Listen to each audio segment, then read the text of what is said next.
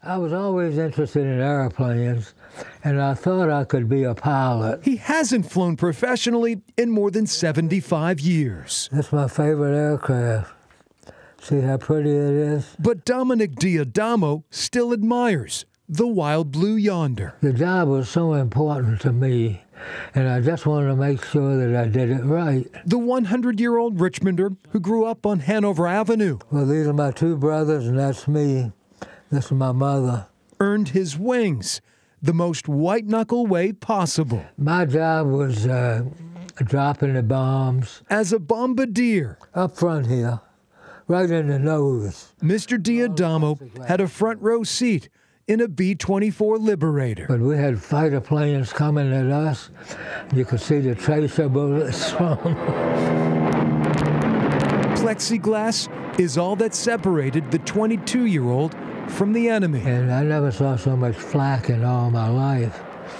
And it knocked out 2 or 3 panels on the nose where I was.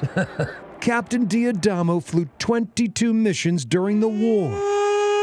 None more harrowing than the infamous Ploesti raid. The chimneys were 212 feet tall, so they wanted us to go in at 250 feet. So we wouldn't hit those. 177 B-24s roared over Romania on August 1st, 1943. The target, massive refineries. Well, that was Hitler's main source of oil. Every pilot ordered to fly at dangerous altitudes. We could feel it sometimes scraping the trees, you know, we got so low. When the bombing run was over, more than 50 B-24s and about 500 of Mr. D'Adamo's fellow airmen were lost. It hit us hard. Anytime you lost a crew, it hit you hard. He lived through one of World War II's most daring missions. That's me. We were flying through the Strait of Gibraltar. How are you? Fine, thank you. This Veterans Day, people are not forgetting his sacrifice. And I thank you. Well, thank you, It's sir. very generous to do this. Well, it's your day. His hospice nurses pay tribute. And I appreciate it.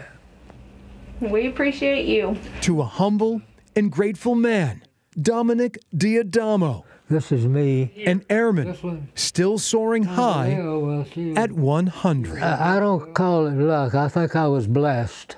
For some reason, I was blessed. Well, I've been blessed all my life, really. I've had a wonderful life.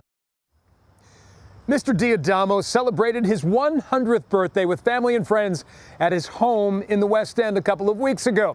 The Virginia Senate passed a resolution in February thanking Mr. D'Adamo for his service to the Commonwealth and the nation during World War II.